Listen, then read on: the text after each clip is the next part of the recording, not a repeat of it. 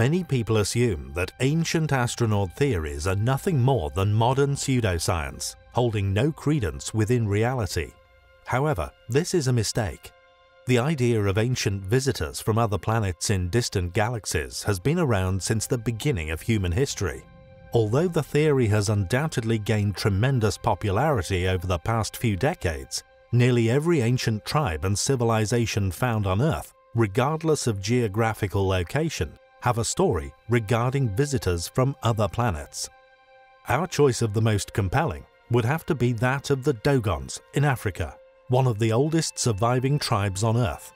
They not only have a legend which tells of alien visitors, but they retained invaluable data, reliable knowledge which was passed down from generation to generation, details surrounding their ancient visitors' home solar system, details that at the time modern civilization had yet to discover. Known as the Nommo, the Dogon tell of giant reptilians who had traveled here from a small sister star of Sirius, a star with a 40-year orbit that the Dogon still celebrate every 40 years. What is remarkable about their claims, however, is the details they give regarding the Sirius system and indeed the Nommo's home star, a tiny star which our modern telescopes did not confirm the existence of until several years after the first cataloguing of this information.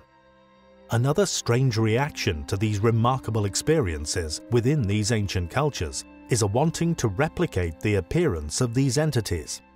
These interplanetary visitors often brought gifts in the form of knowledge.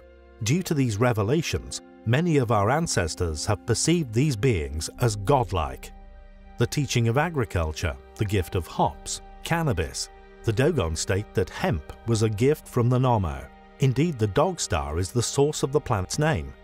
Even strawberries, among many other living things, and ingenious techniques of managing such, have been said throughout antiquity, indeed throughout the world's cultures, to have first arrived here on Earth in the form of gifts from these beings.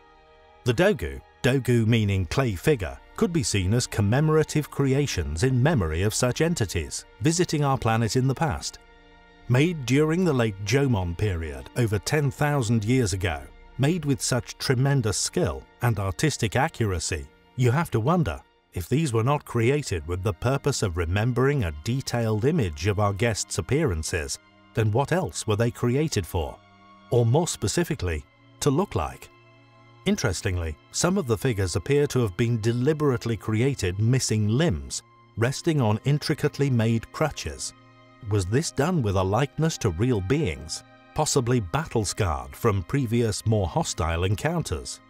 The Incas, Mayans, Aztecs, Dogons, indeed anywhere you look within antiquity, you will inevitably be confronted with fantastic tales of ancient visitors, even detailed knowledge of things so far out we cannot even confirm if what they say is true. With so many similar legends found all across the world regarding ancient astronauts, it's safe to say the truth is out there.